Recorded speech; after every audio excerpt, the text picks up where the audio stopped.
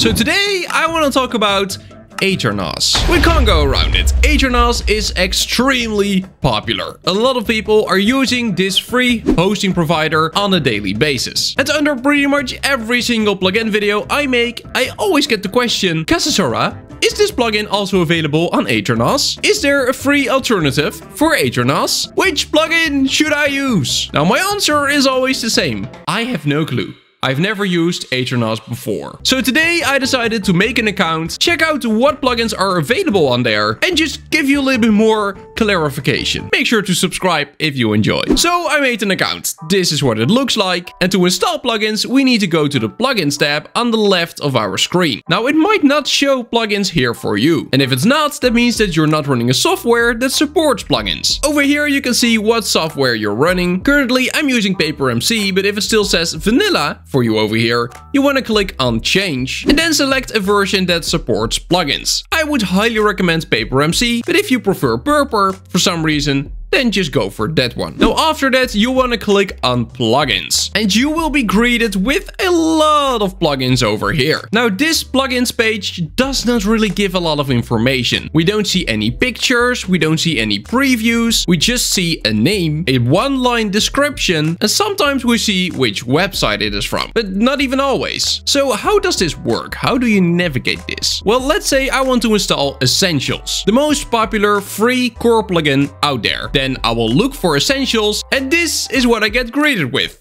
So we got Essentials X, then here we got normal Essentials, and here we got another plugin that is also called Essentials. We also have Essentials Pro here. Which one should I get? And how can I double check which one is actually the right one? Well, to do that, you want to click on the plugin that you think is gonna be the right one. Now in this case, I'm pretty sure that this is the right Essentials X plugin that I want to install. I'm not 100% sure though, so I'm gonna click on it, and that will bring me to this page. Now over here you will see all the different versions and an install button. But we also got a website link. Now this one goes to essentialsx.net. And when we click on there, we will go to the old trusty Essentials X website. So yes, this is precisely the one we want to install. Now this method is extremely handy when you want to double check if a plugin you're about to install is actually the plugin you want to install. So I recently made a video about all the Minecraft plugins I used on my Minecraft SMP server, SoraCraft. And on that server I'm using a very particular quests plugin. The thing is, there are more plugins out there that are just called quests. So for example, when we search for quests, this is the one that will pop up. And you might be like, oh yeah,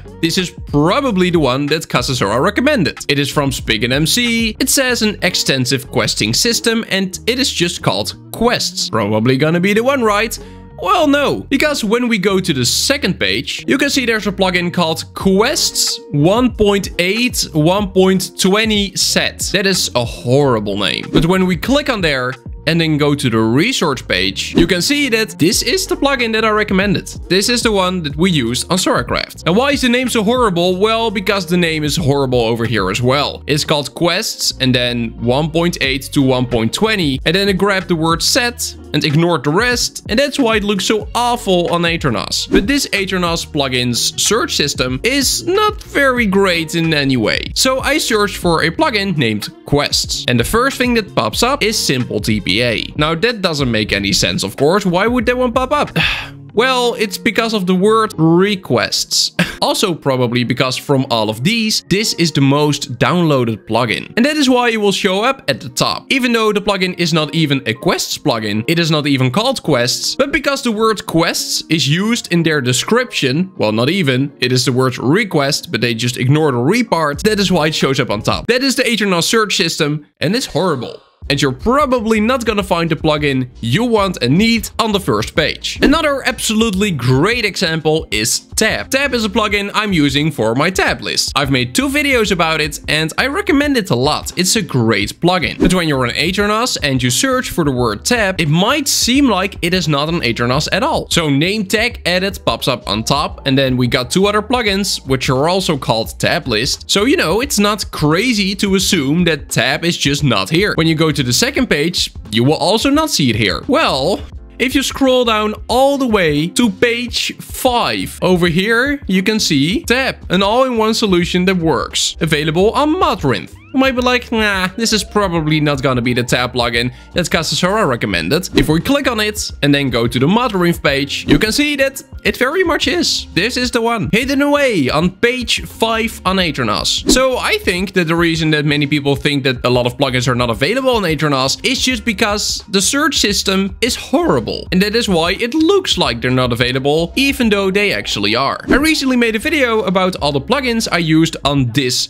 Minecraft server. Now, if you've seen that video, you might recall that we were using 34 plugins here. I've checked every single one of them, and 24 of the plugins we use here are just available on Aternos. Some are very much hidden away and hard to find, but they're actually there. Only the paid plugins we use here and APIs for paid plugins, those are not available. But for the rest, everything can be found. Essentials X is there. Look Perms is there. World Edit also there. Quests plugin also there. Simple Score also there. Most plugins I cover in that video are available on Aternos. You just need to know how to look for them. And that is gonna be it for today. I really hope I helped you out. If I did, make sure to subscribe. You would help me out so much. And then I will see you in the next one. Bye bye.